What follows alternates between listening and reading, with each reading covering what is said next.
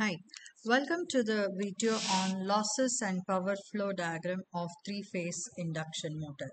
So the types of losses which we come across in three-phase induction motor and also the power flow diagram in this. So when it comes to losses in three-phase induction motor, the various power losses in induction motor can be classified as constant losses and variable losses mainly. So under constant losses, we have core losses and mechanical losses. So the constant losses can be further classified as core losses and mechanical losses, where core losses occurred in the stator core and rotor core. These are also called iron losses. These losses include eddy current losses and hysteresis losses as well. The eddy current losses are minimized by using laminated construction, whereas hysteresis losses are minimized by selecting a suitable grade silicon steel as a material for stator and rotor. So the iron loss or the core loss depends on the frequency. The stator frequency is always supply frequency, hence stator iron losses are dominate as against this in the rotor, because the frequency of the rotor is very less when compared to the frequency of the stator.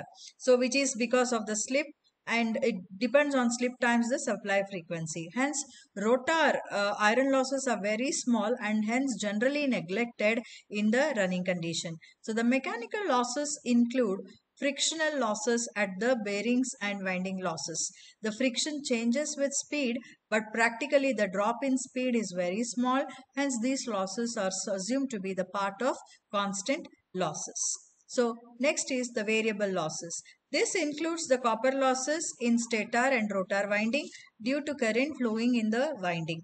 As current changes, as load changes, these losses are said to be variable losses. So generally, stator iron losses are combined with stator copper losses at a particular load to specify total stator losses at particular condition.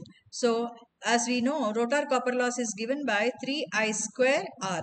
So it is analyzed separately, where I square R is the rotor current per phase at a particular R2 is equal to rotor resistance per phase. So now coming to the power flow diagram, induction motor always convert an electrical power input to the mechanical power.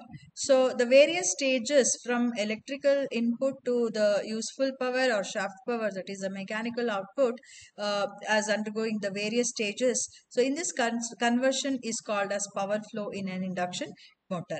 The three-phase supply is given by the stator, is given to the stator, and it is the net electrical input to this motor. So if the motor power factor is cos phi, then VL, IL are line values. Then the power input to the stator, P input, is given as root 3 VL, IL cos phi. So these are all line values of supply voltage and current drawn by the stator. The net electrical power supplied is given by P input. So where P in is net input electrical power. This is nothing but the stator input.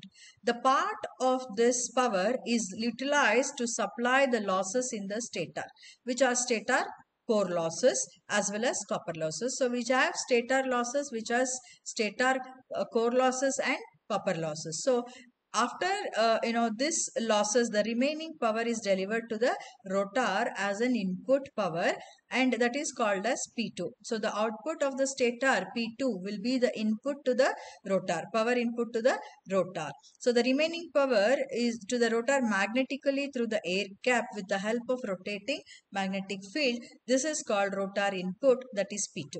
So P2 is P input minus stator losses. As I said, stator losses consists of core and copper losses with respect to stator. So the rotor is not able to convert its entire input P2 into the mechanical output. So it has to supply the rotor copper losses. So this rotor copper losses is also having the iron losses and copper losses. Normally iron losses of rotor are very negligible, therefore we have only the copper losses with respect to rotor, that is PC is equal to 3 into I2 R square into R2.